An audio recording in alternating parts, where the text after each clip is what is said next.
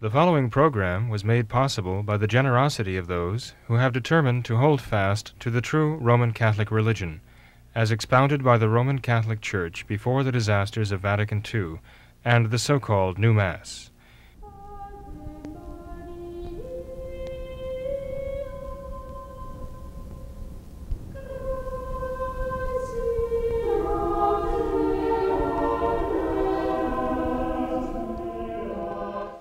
Hello and welcome to What Catholics Believe. I'm your host, Thomas Nagley, and with me tonight is Father William Jenkins. He's a member of the Society of St. Pius V.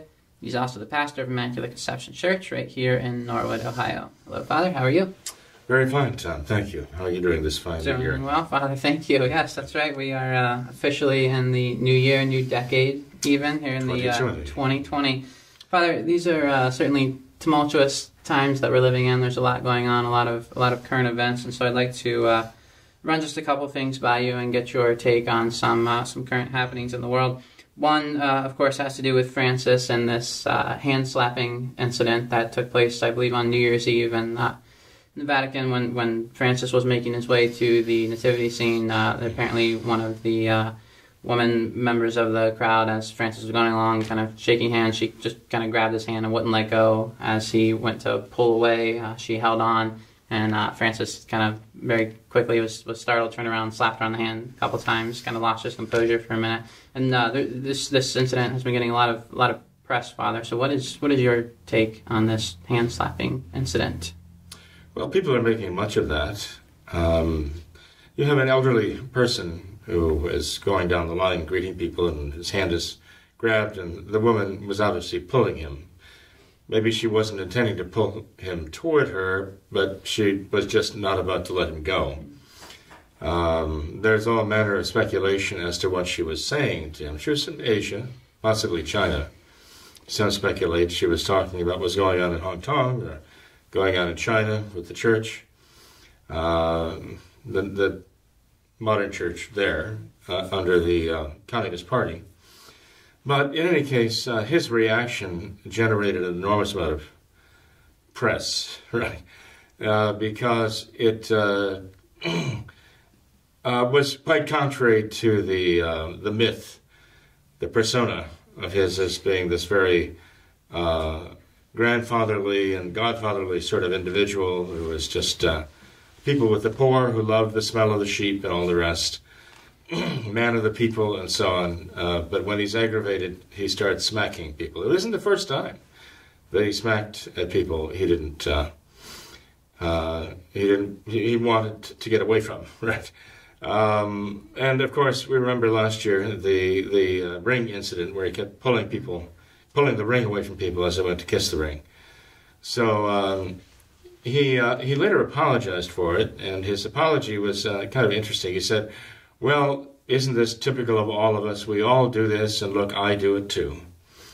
So his apology was a typical leftist apology, I'm afraid. Well, everybody does this, and I do it too, so I'm no exception, I'm just one of you. I'm like everybody else. But nonetheless, it is rather disturbing to find someone who's supposed to be the vicar of Christ on earth lashing out that way. I mean, it really was a matter of lashing out. And you could see in the cameras, the look on his face was one of real umbrage. Yes. I mean, he was angry, yes. Fiery angry. So it was mortifying that anyone would see this as a supreme pontiff of the Catholic Church. Anyone would see this as the vicar of Christ lashing out in this way. That doesn't mean that popes traditionally, haven't had tempers. They have at times. Let those tempers show. But the question, I guess, is whether in Francis's case, why doesn't he show that same fiery temperament when it comes to our Lord being blasphemed and God's church being attacked and sacrileges going on? He's witnessed these things. He's promoted these things. He's even organized these sacrileges and blasphemies and idolatries and so on.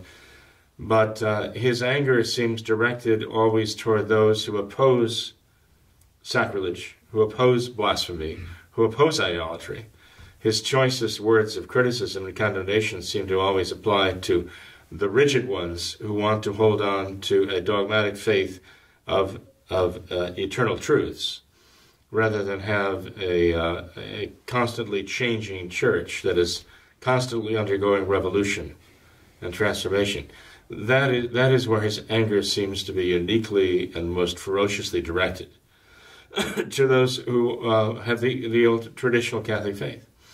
Now, I don't know what the woman was saying. I could see what she was doing, I guess, in the video, but I don't know what she was saying to him. Perhaps it wasn't just her holding his hand, but what she was saying to him was really aggravating him. It would be interesting to know what she was saying. In any case, whatever his reaction was truly mortifying. Mm-hmm. And he apologized, sort of, for it afterwards. I personally did not consider that to be worthy apology. The reason being is because just as with the abuse crisis, the response was, well, Catholic priests are no more likely to abuse children than the rest of the population. And so that is kind of a left-handed excuse for saying, well, don't expect any more of us than you would from anybody else in the world. Catholic or not Catholic, layman or clergyman, you can't expect anything more of our clergy. Don't blame us if we're human just like everybody else. We have the same faults. Don't expect anything more of us. And it sounds to me as though Francis' answer in this case came down pretty much to the same thing. Well, I'm just like everybody else, so, one can say that's an apology, but one can also say, let him who hasn't done that cast the first stone. Basically, give me a pass on this. Mm. And I think that's essentially what he was trying to do, just kind of make it go away. Sure. Well, Father, one aspect that I thought of when viewing this incident was, there's so many would-be traditional Catholics in the Novus Ordo Church, maybe the more conservative-minded ones, who are just so incredibly patient, even to a fault, when it comes to Francis. He leads them down this road towards liberalization of the church, of his Novus Ordo Church, and they just kind of go along with it, and no matter what radical steps he takes, they just say, "Oh, he's the Pope. We can't go against him." And yet, contrast that with this attitude of Francis that I really think was manifested in this incident here, where the second one of his faithful literally tries to pull him in a direction that he doesn't want. He is literally ready to instantly just kind of lash out. So I thought it was interesting to kind of contrast those two. I think you're right, Tom. It is interesting to see that. Also, he has tenders on either side of him, sort of like Secret Servicemen, and why they didn't, maybe they did step in. I guess they did intervene somewhat there. But one thing you notice with him, he has a very low tolerance level for the faithful who are crowding him, a very low tolerance level when they invade his space. And he has a very, very, very low tolerance level for anything that speaks of traditional Catholicism. Those are the things that bring the beast out of him. And you're right. I mean, the New Order conservatives have seemingly endless capacity for somehow spinning what he says or explaining it away, minimizing it, or even condemning it, but saying it has no practical consequences, whatever it might be. They just seem to always come back to the fact that, well, he's our Pope, and so we have to be respectful, even if he's spitting on the crucifix, or even if he's denying Christ. We have to somehow find a way to not justify it, but minimize it, or at least say it has no practical consequences when it comes to the faith. But this is in stark contrast to Francis's manifest impatience, even beyond impatience, just a kind of a seething anger toward anything traditional, anything of traditional Catholicism.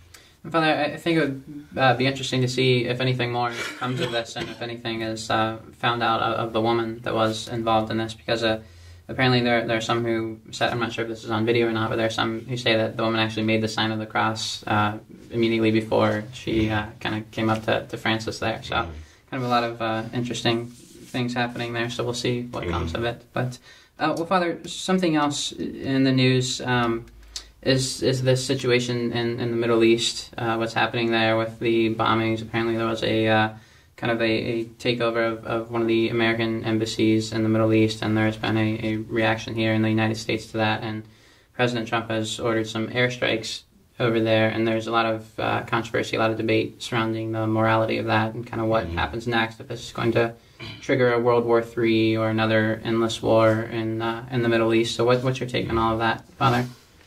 Well, there was a drone strike that was ordered by President Trump himself to kill the leader, I guess the top general in Iranian military, right?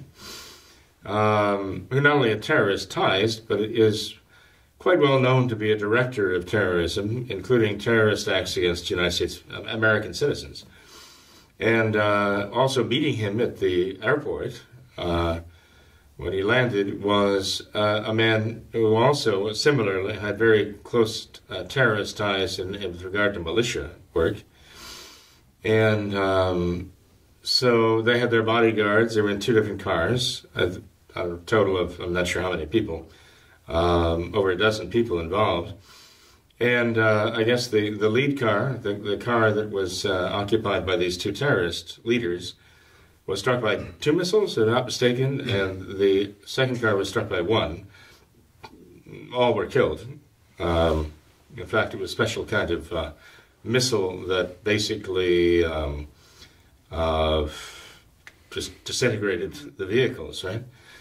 They had to identify the Iranian general by a ring that was on his finger. They couldn't find anything else, visible to identify him by. But the question is, well, when we're talking about what Catholics believe, we're asking, is this moral? Was this a moral act to do? Was this an unprovoked assassination? Was there some justification for it? I think that very much depends on whether you consider them to be combatants in an actual war. I mean, is there actual warfare going on? And, of course, there are those who insist, no, this man was a poet, and he was, a noble individual, as the Democrats and as the leftists and the progressives want to say in this country. And just as they wanted to say that Baghdadi was a religious scholar and so on, they wanted to pass him off as this. The fact is, these men are involved in terrorism. We have plenty of evidence to that effect. At least the sources whom I trust say that that is true. President Trump insists that it was true and insists that they were meeting to plan attacks on Americans.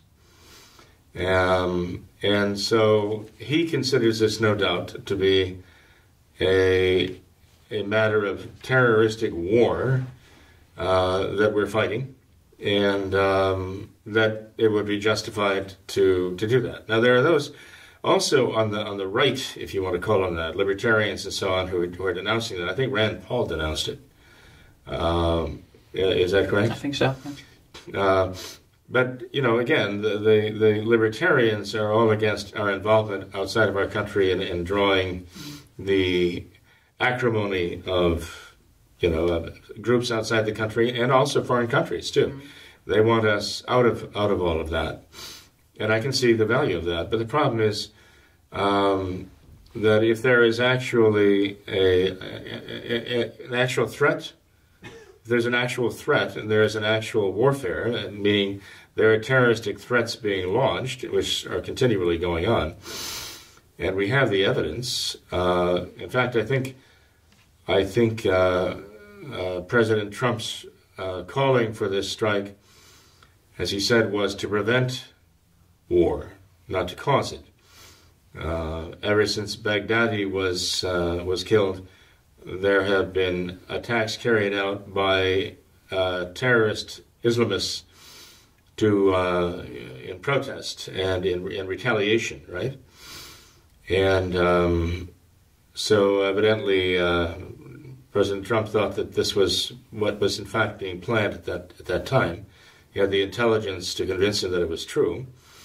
Of course, Nancy Pelosi and Charles Schumer and the rest of them complained, and who was it? Schiff, right?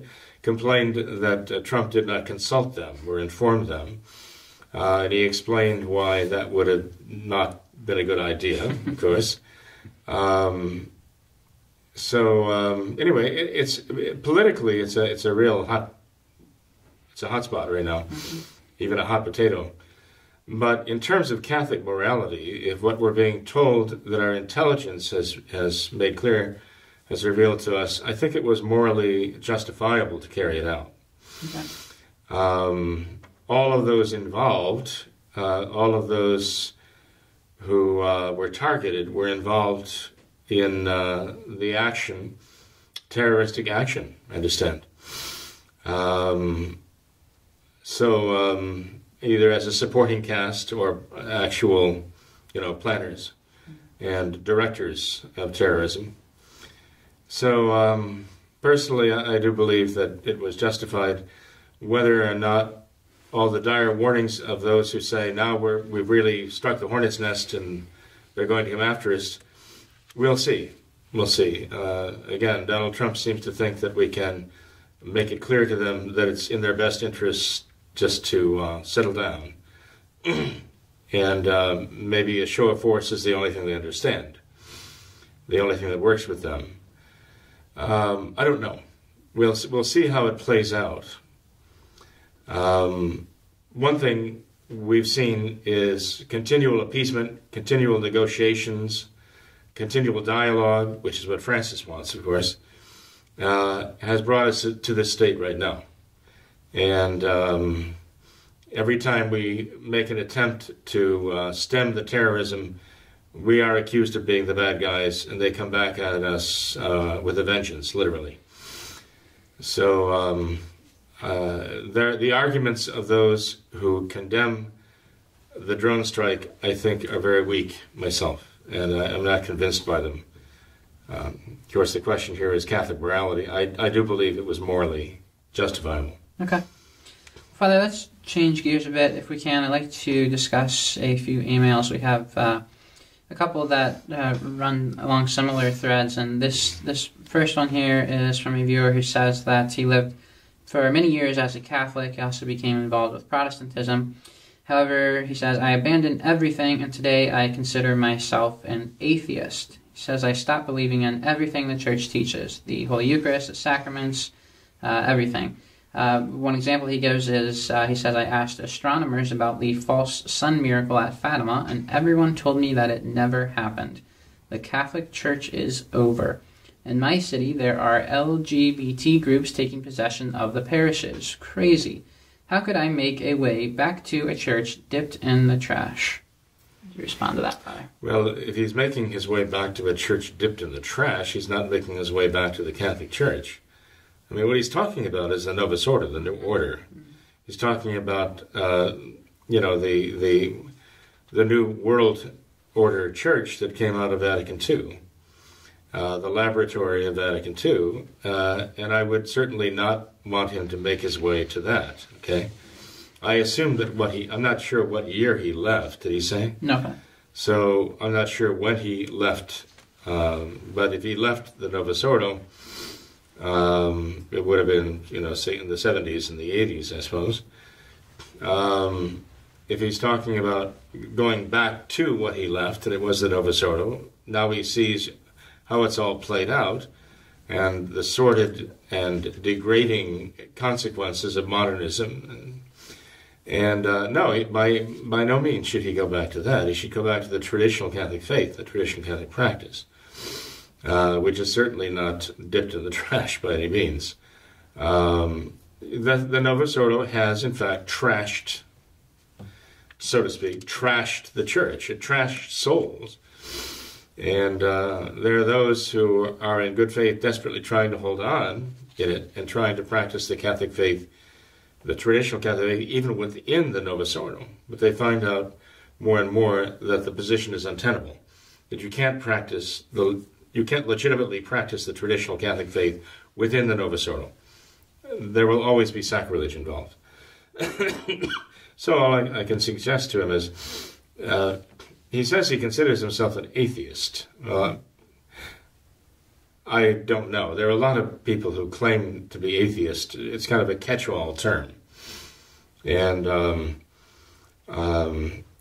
you find atheists who are not atheists at all. They have a very firm belief in God. They're just angry at God. They don't like the things that are going on. They want someone to blame, and they'll blame God. And so they claim they're atheists, but they're not at all. But I don't know what the case is with this man. But I don't see how what he's alleging here, what he's claiming here, would lead him to atheism, though. Mm-hmm. It's just that he didn't like something, But that's not a thinking person's way of arriving at atheism. Because he goes, I don't like the way things are going. I don't like the way things are done. I don't like what's happening, and so I'm going to be an atheist. It actually reminds me of an old, of a cartoon, actually. It was Calvin and Hobbes. Remember that? Calvin and Hobbes? And it shows young Calvin all decked out in hat and scarf and mittens and boots, and he's holding a sled under his arm, and he's standing in the back porch, and he says, okay, let it snow, and it doesn't snow.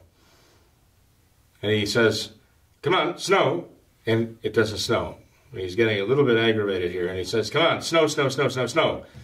And it doesn't snow, and he does his little snow dance out there. He's yelling, snow, snow, snow, snow. He's yelling, command, snow. It's time to snow. I want snow. Give me snow. No snow.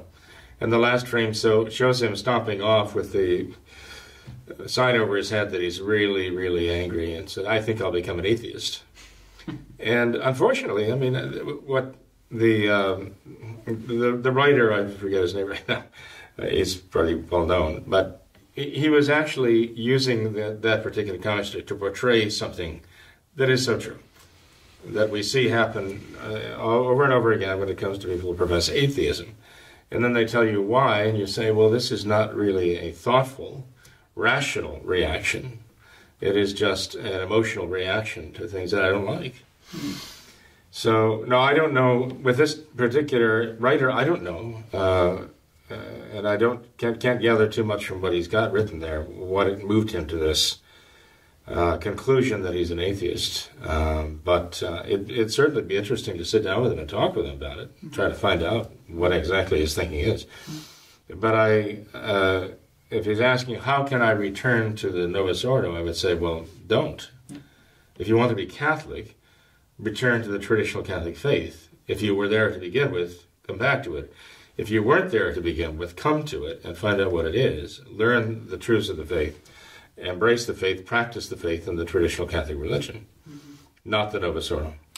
Father, when he says, uses that phrase, dipped in trash, I mean, I think in a sense he's exactly right concerning the Novus Ordo. You know, there's the garbage mass that you've mentioned before, where St. Philip and James Church in Columbus, Ohio, back in the 1980s. So an actual garbage mass. And I think this is exactly one of the reasons why the Novus Ordo Church is so awful, because it causes people who really don't know any better. They think that this is the Catholic Church. It really kind of stirs up in them a hatred for what they think is the Catholic Church, and then it kind of just they'll totally write off anything that is they believe even associated with that. So it's quite the sad situation. But I'd say at least from the tone that I got from the emails, that there is at least some sort of inkling that he would like to seek out and find the truth. So perhaps there is some reason for hope here. Well, the fact that he's thinking in terms of returning to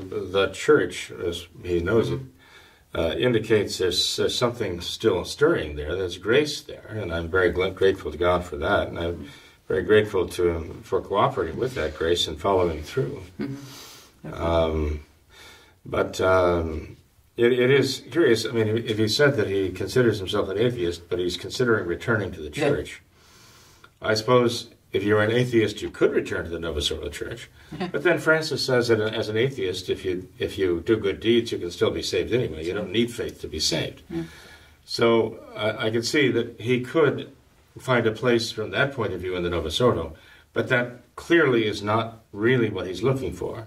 He wants true faith and the truths of the faith, and that will only be found in the traditional Catholic religion, the traditional Catholic faith and its doctrine. So that's what I would hope that he would follow through. I'd hope to hear from him again.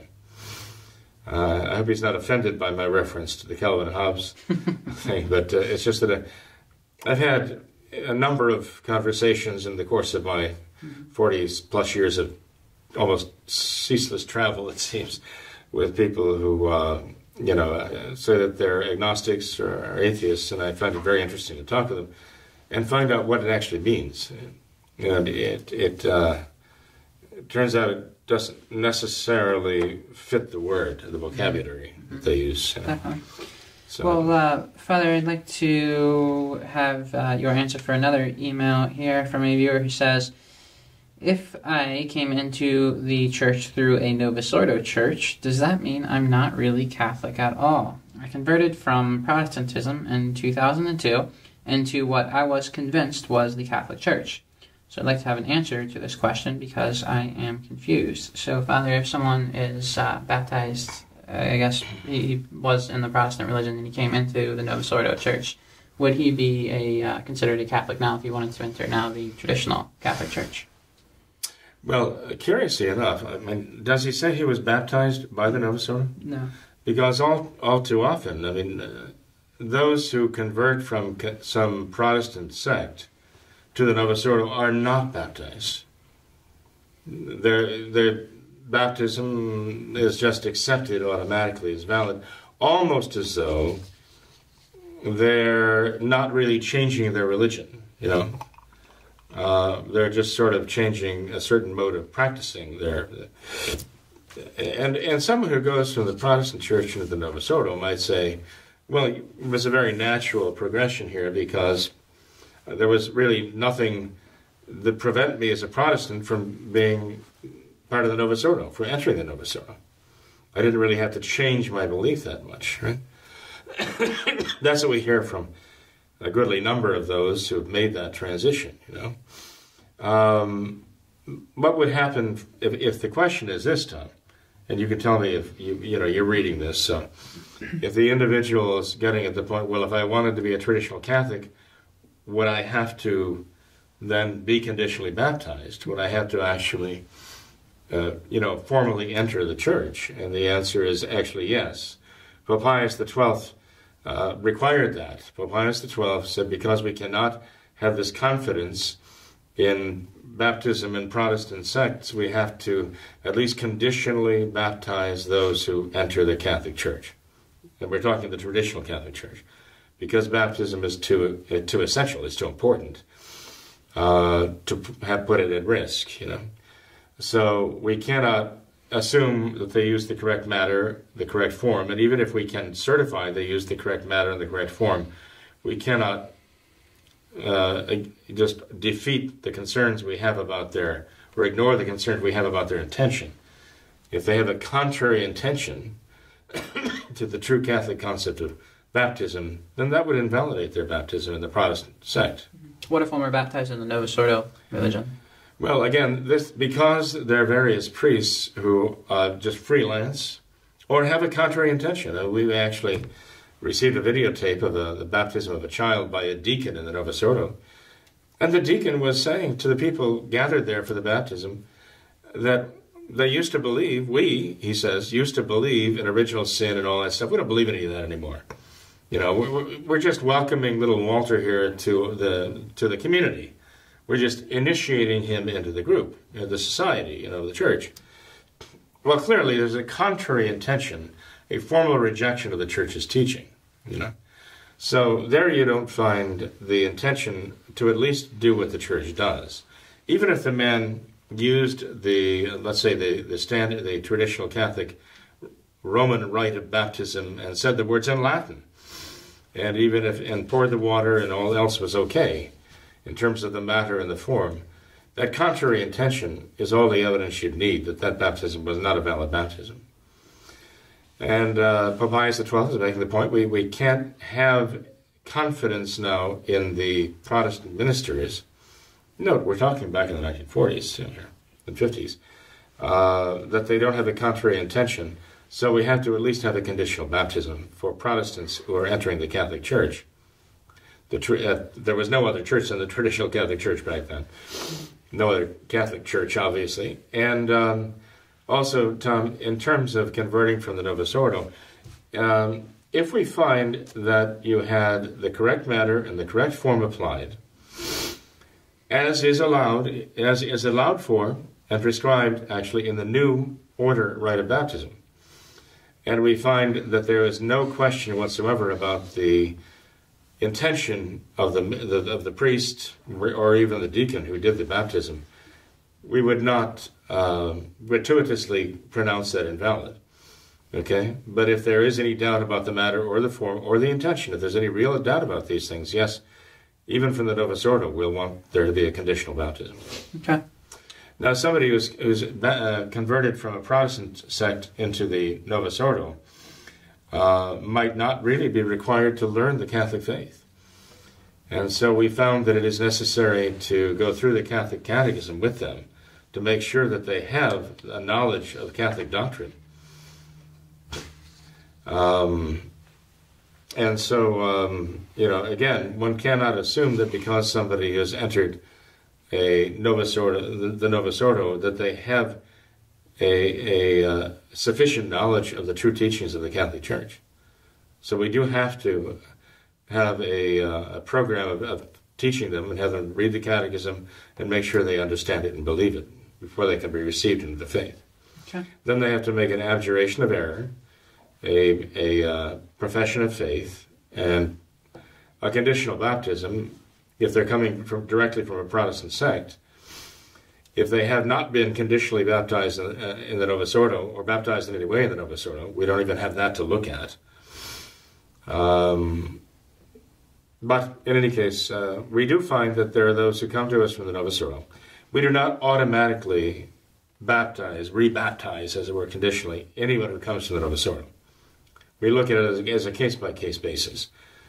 And there are cases where they can establish the fact and swear through affidavits as witnesses that, yes, the matter of the pouring of the water and the form, the proper words were said, and yes, this particular priest was very conservative and traditional in his belief before, during, and after the baptism. And he professed the Catholic faith about baptism. In a case like that, we would not expect a conditional baptism to be necessary. Mm-hmm. Father, my wife and I were recently very blessed to witness a baptism that you actually performed yourself here at Immaculate Conception Church just recently on Christmas Eve, actually, of a very, very fine gentleman who was previously a member of the Protestant religion and now is baptized in the traditional Catholic faith. And it really just struck me about the intricacy of it all, and kind of what you're describing here, all of these steps that are taken. That is quite the contrast to the Novus Ordo, where if a Protestant were to enter the Novus Ordo church, there would be none of that. Well, there it's just kind of a welcome to the fold. I mean, there's nothing really serious that happens. So like you said, there could even be an atheist who could just come right on into the Novus Ordo church and fit right in, and there's nothing. I think it's fascinating to contrast just how seriously it's taken, this matter is taken.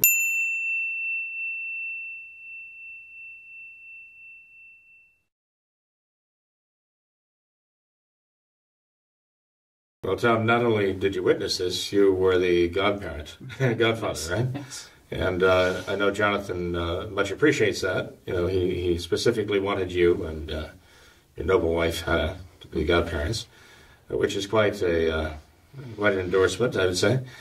But Jonathan was received into the Catholic faith, the traditional faith, of course. When I say the Catholic faith, I mean the true Catholic faith. On Christmas Eve, right, received his first Holy Communion at Christmas midnight Mass. Yes. And it was very beautiful. I think everyone present there was quite moved by that. And easily 500-600 people were present. And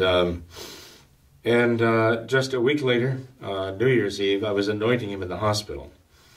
And he is still in the hospital right now. It's determined that an illness which he's had for going on 10 years now, but which undetected, has finally come to the point now where he's gravely ill. So I consider it providential that he finally has found his way into the traditional Catholic Church, made his first Holy Communion, and now in the face of this grave illness is able to receive the sacrament of extreme unction to help him physically deal with this grave illness that he has. So I ask everyone to pray for Jonathan. He's a good soul. He arrived on our threshold here as a chicken farmer, actually. That's right. A chicken farmer from Tennessee. And that's all I knew of him, that he was a chicken farmer from Tennessee, about 32 years old or so. And I didn't realize his academic background. When he had been watching What Catholics Believe, he had decided that the Catholic faith was the true faith. He'd begun reading. He'd read substantially through catechisms. Little did I know at the time that he could have read the Catechism of the Council of Trent in the original Latin if he wanted to, because he went back to Tennessee after our initial meeting and said that every time he could get free from the chickens, he would come up and we'd sit down and we'd go through the catechism more to move him toward, conversion. And lo and behold, when he went back to the chickens, he sent his resume in. And I was extremely impressed by his resume because he had advanced degrees and degrees from European universities, and he was obviously quite the scholar. Speaks Latin, classical Latin, and Greek, and certainly reads them, and also French and Italian and German, and I believe Spanish too, and English, of course. And he's quite fluent, I've discovered. And but he's also a violinist and keyboardist, plays the piano very beautifully, and he has a trained tenor voice, and has all of these talents here. I had no idea. The chicken farmer from Tennessee had all of these talents, and his background is also very interesting in many ways, even in terms of horticulture and just agriculture. So he brought a lot to us. He's been teaching for us this past semester, but I admire the job that he's done. He's done a great job teaching, and the students are very fond of him and really appreciate him as a teacher, but he did it all while he was very ill. I didn't even know what was causing the symptoms of his illness. So with that, I just thank God for the graces he's given to Jonathan, and I thank Jonathan for cooperating with those graces. And I do ask everyone to pray for him and his family too. Definitely, absolutely. Well, Father, one more email that I'd like to get into, if we could. It's titled A Response to Father Jenkins on Traditional Catholics and the Indult Mass. That is the title of a very popular video on our channel that you made some years ago, Father. We can link to that video here, I'm sure. And this viewer says, it's a woman from California. She says that she just finished watching that video. With all due respect, Father, I was upset by your tone in the video. She says that you belittled, quote, would-be traditional Catholics, like myself. She says, Father, that you never really offered any kind of solution for those, quote, would-be traditional Catholics who live in an area without a Society of St. Pius V Mass location. She says, Father, that if the Church was infiltrated from within to destroy it, cannot the Latin Mass people and sincere priests who only dedicate themselves to the Latin Mass at least be given some credit for trying to infiltrate it back to tradition? At least we are willing to fight from within. You don't know our hearts, and for you to call us, in a sense, modernist is really uncharitable of you, Father. How would you respond to that? Well, I didn't call them modernists. I might have called them would-be traditional Catholics. But my point is, though, that, as I said earlier in the program here, it's really impossible to legitimately practice the traditional Catholic faith within the Novus Ordo, because it will ultimately always involve sacrilege of some kind. There has to be some kind of compromise made where there is going to be sacrilege and some kind of, perhaps the dear lady, is it a lady? Yes, I think yes. This dear lady might have interpreted my words in the worst possible way, and maybe they came across that way. But my point was that one should really free himself or herself from the Novus Ordo entirely. Modernism is, as St. Pius X described it, the synthesis of all heresies. And we have now in the Novus Ordo, the new order, from the top down, we have modernists, and yes, they have all embraced modernism to some extent. All of them have embraced modernism to some extent, insofar as they have, they're purveyors of the Novus Ordo, right? They've gone along with the different sacraments and the marriage annulments and the initiation rite instead of, the sense of baptism for what it really is. They've had to adapt their theology to the Novus Ordo and to modernist thinking. And so the whole thing is at least, well, at the very least you could say is very tainted. And even those who are being held up today as stalwart opponents of Francis's depredations on the church. I mean, here's Francis, okay? He's actually in league with George Soros. The Amazon Synod showed that, how closely they are in league with each other.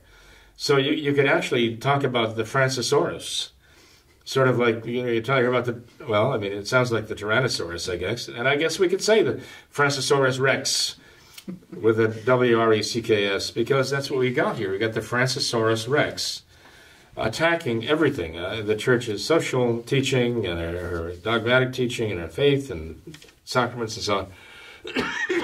So we have this monster on the loose here, which is modernism brought into league with leftism and socialism and really Marxism in the Francisaurus alliance there.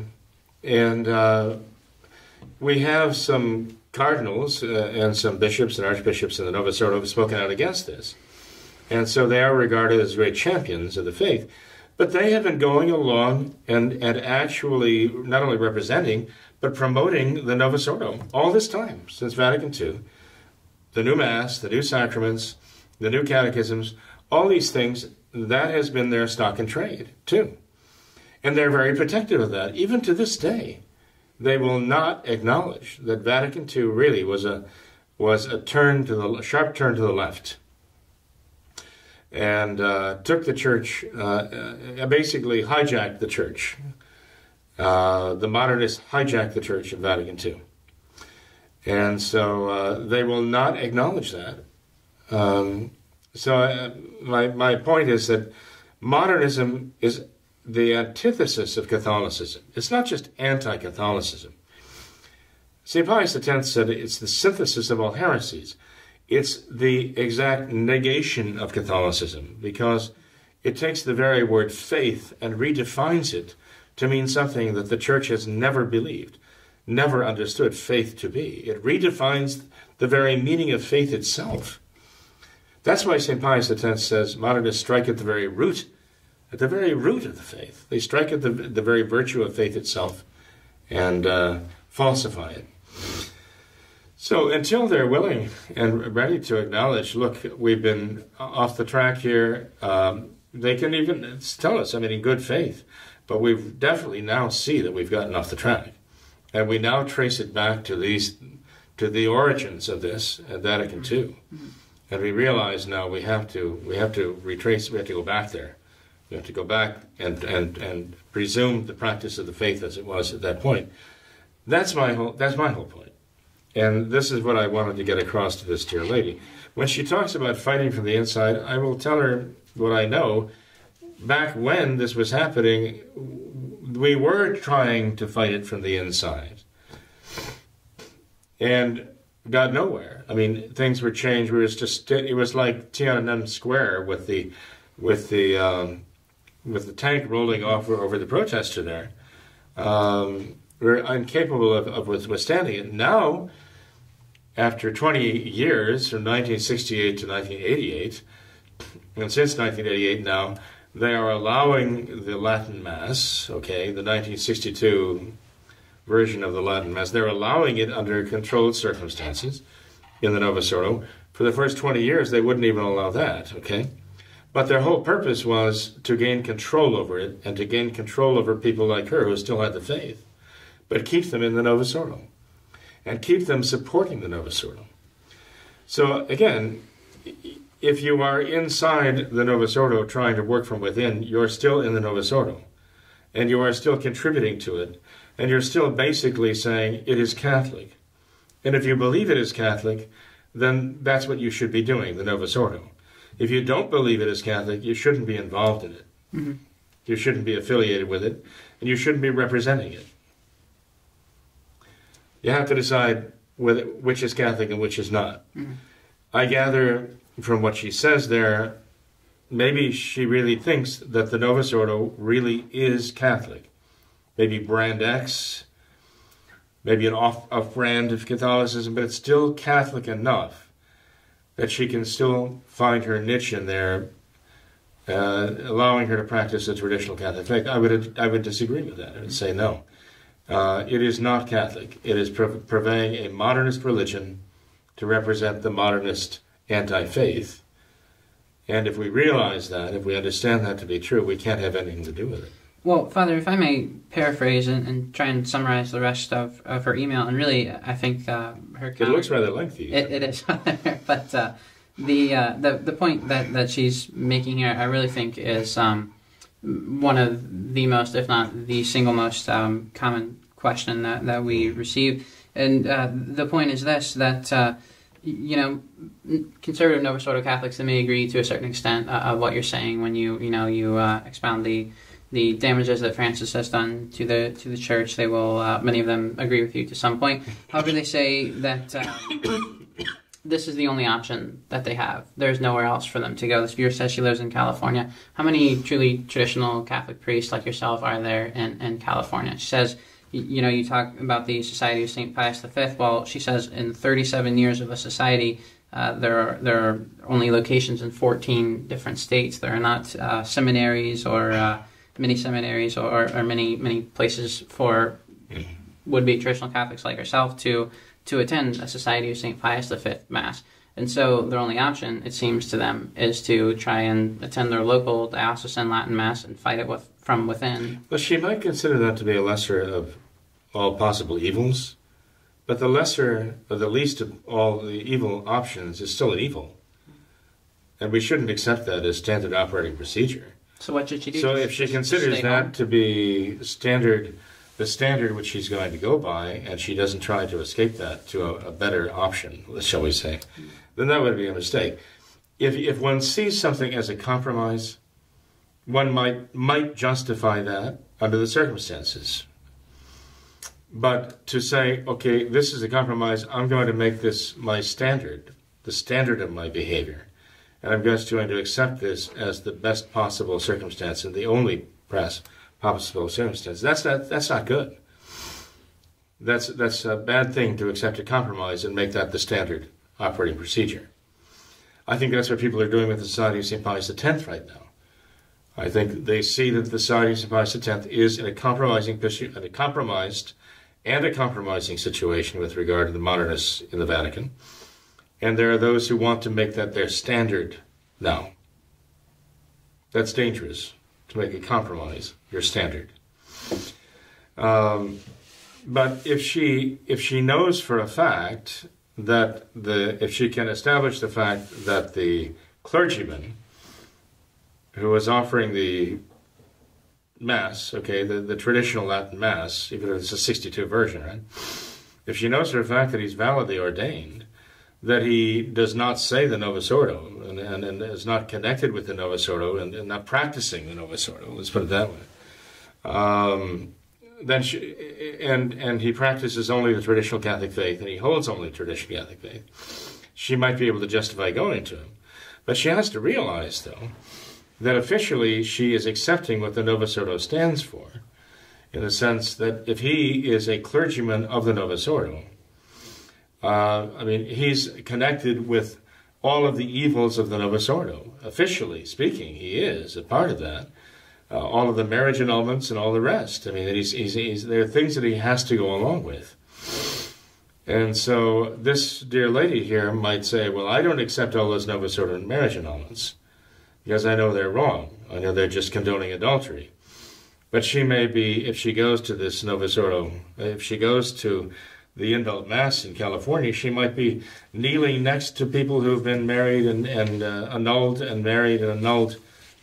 She might be kneeling next to him 2 or 3 times. And if that's the case, what argument would she have? I mean, this is all within the Novus Ordo here. Not only that, but formally speaking, she'd be in communion with people like Hans Kuhn and so on, who deny the faith outright. She's also going to a liturgy where the clergyman says explicitly that he is one in faith with Francis. Now, she might not say that she is one in faith with Francis, but the fact is that liturgy is being offered one in faith with Francis. That's what's being said at the altar just before the consecration. So these are things that someone in her position really needs to consider, and look for a more Catholic way.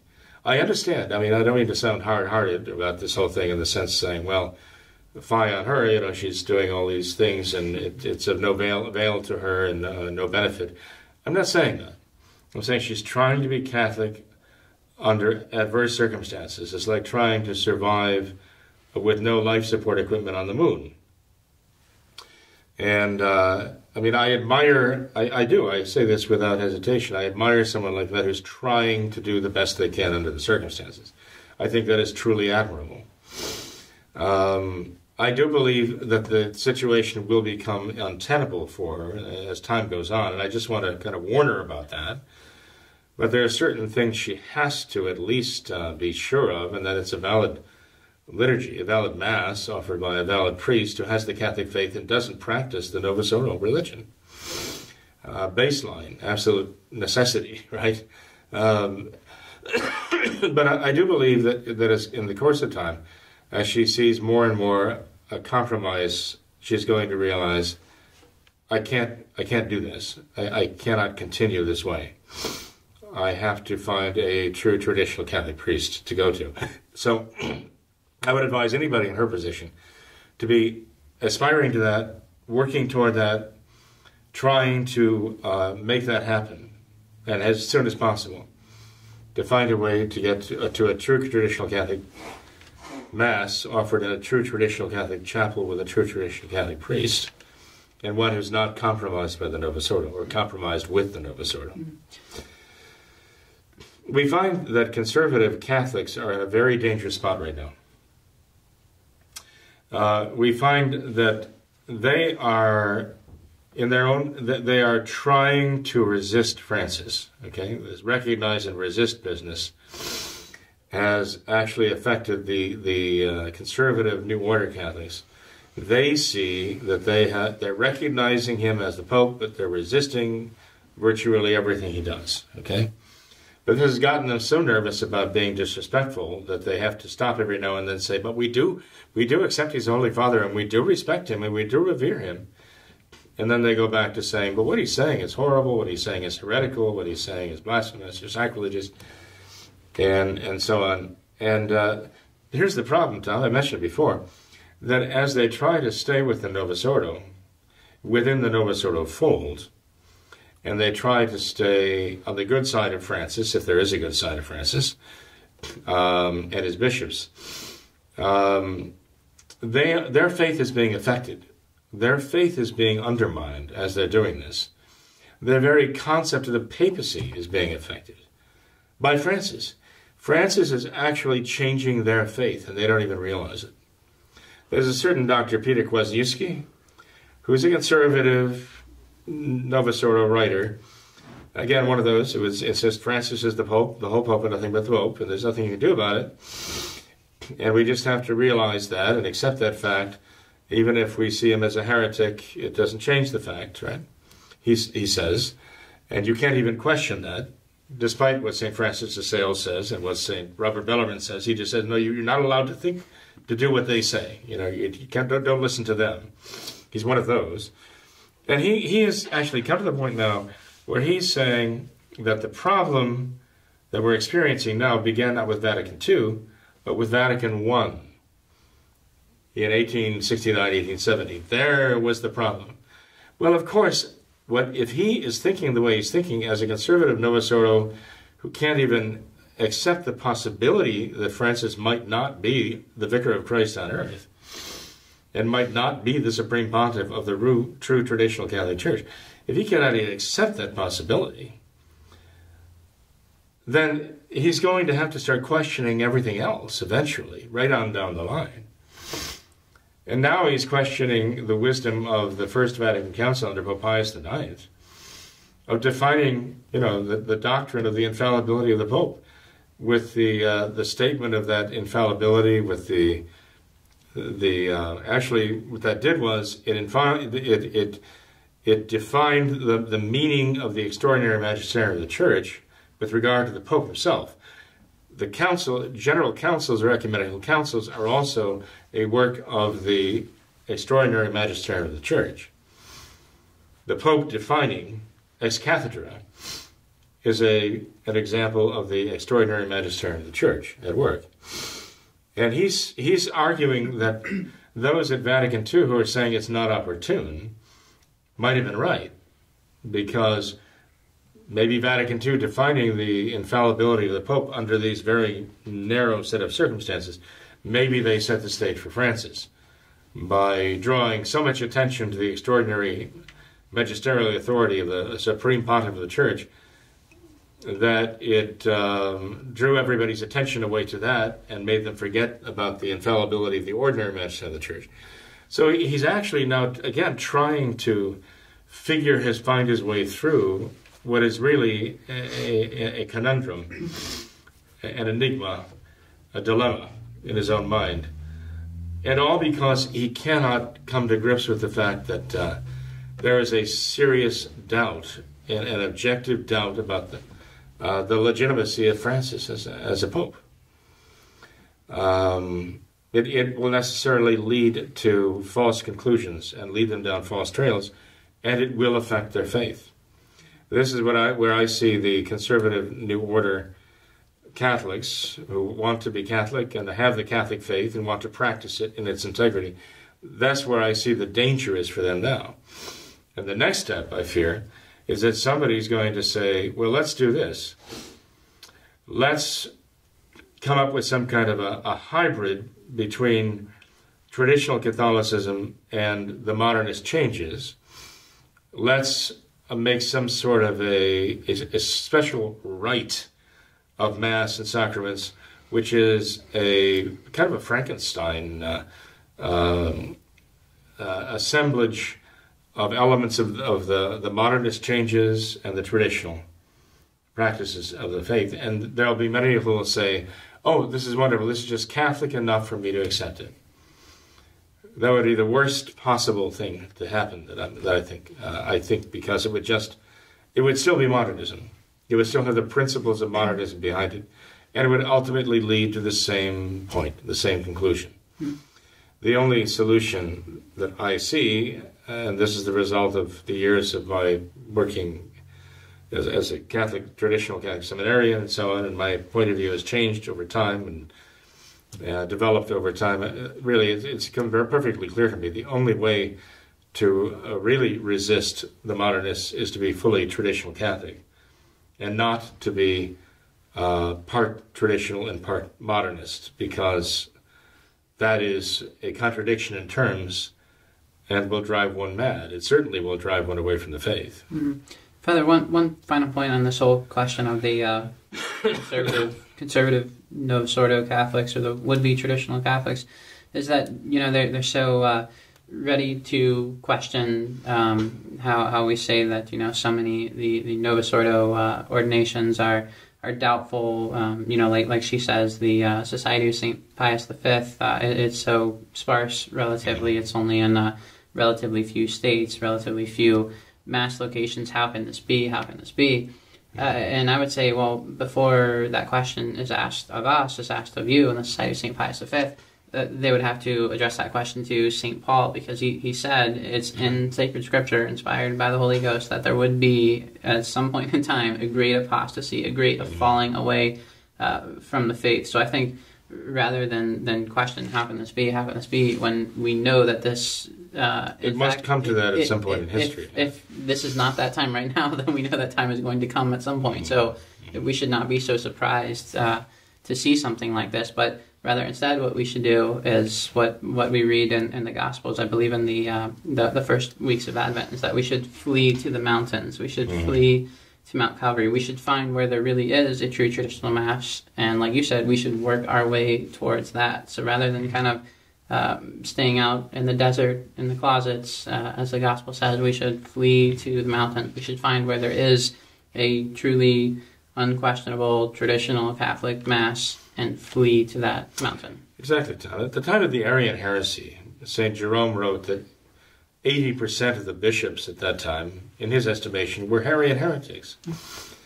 Now, if she were to have written to St. Jerome and said, well, this is the best I can do in my diocese ruled by this Arian heretic here, so I'm trying to practice the Catholic faith within this Arian milieu, and yes, I mean, 80% of the priests here are modernists and Arians and so on. Would St. Jerome have said, just hunker down there and try to be as Catholic as you can, where you are when under the circumstances? Or would he say, try to escape your Arian bishop, try to escape your Arian clergyman, and come back to where there are traditional, true, fully Catholic priests and bishops? We know St. Hermenegild, whose feast day is April 13th, was imprisoned by his Arian heretic father, the king, who sent him an Arian heretic bishop to give him Holy Communion on Easter Sunday. And St. Hermenegild would not receive communion from the Arian heretic bishop, because he would not be in communion with them, for which cause his father had him martyred.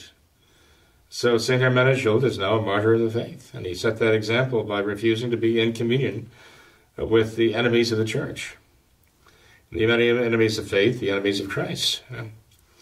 So this is the example the church has given to us. So I just caution someone in her position, even though I tell them, I know it's a very terrible position to be in, it's an awful position to be in. And I understand that she's trying to do the best thing she can under the circumstances, as far as she knows what that is. I just wouldn't want her to consider that to be standard operating procedure, as though this is the best she should ever hope for and the best she should ever work for, and just accept this as normal. And it is not normal for a Catholic to be in that situation.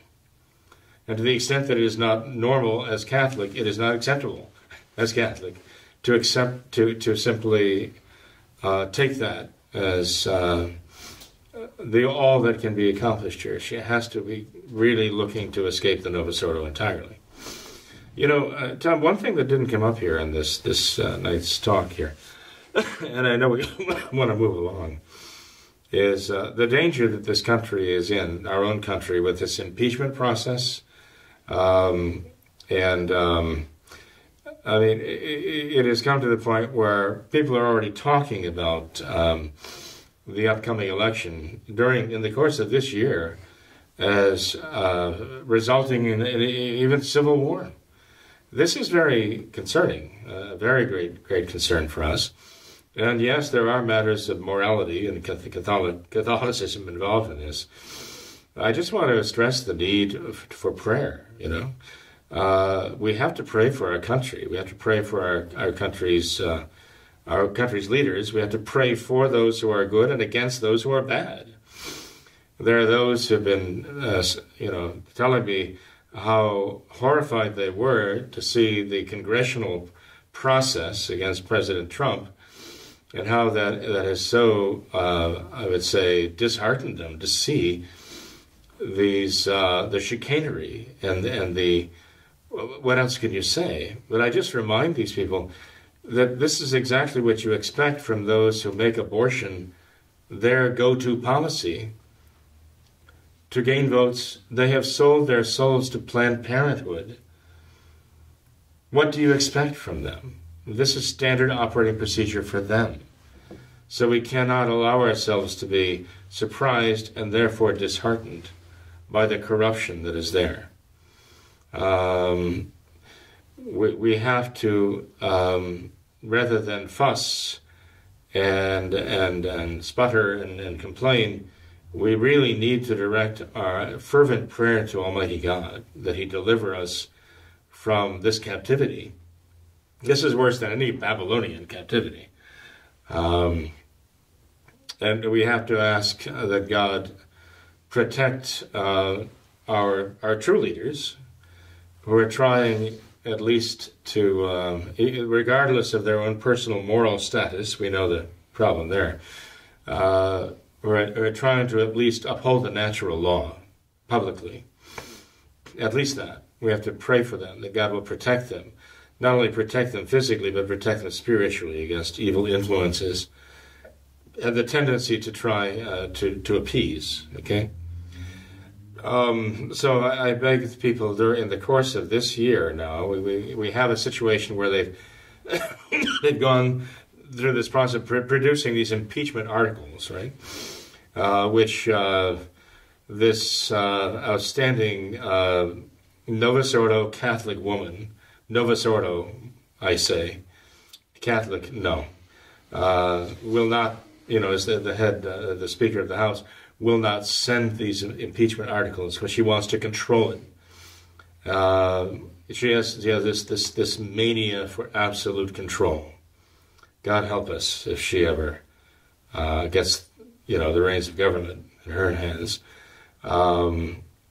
But we see this sparring now between the two houses, the House, the Congress, and the Senate, right? Two houses of Congress, and what's going to happen there, we don't know. Things are really up in the air with our government right now, and we are in a lot of peril. So we have to make it a priority during this year to live our faith and be totally faithful to our Lord. Put away any habits of mortal sin. Realize that Our Lady was pleading with us at Fatima to give up the habits of mortal sin, especially sins of impurity that so offend Almighty God. And we have to learn to pray as Catholics should. That means through the traditional Catholic Mass as the holy sacrifice of our Lord at Calvary, offered on our altars, and we have to learn to pray the Rosary devoutly and really pray it, not just say it. We have to learn to pray that Rosary. And we have to try to also be emissaries of our faith. We have to go out and not be timid about our faith. We have to be very bold about our faith and our belief. And look for all those souls out there who are wandering, who are looking right now. We mentioned Jonathan, right? And there's so many others like him out there too, who just need a clear voice like the sound of the trumpet that they can follow, they can hearken to. Well, each one of us should aspire to be that this year. Definitely. Well, Father, thanks for your time. I appreciate it, and I know that all of our viewers, and myself included, would like to wish you a very Merry Christmas and a blessed New Year. Well, I return that wish for all concerned. Blessed Christmastide lasts until February 2nd, as everyone knows, right, or should know, and on a very blessed coming year, too. Thank you, Father. God bless you, Tom. Thanks to all of our viewers as well for watching this episode of What Catholics Believe. Until next time, we ask that you all remember the words of Our Lady at Fatima, to consecrate yourselves and your families to the Immaculate Heart of Mary, and finally to pray and do penance. Thank you, and God bless you.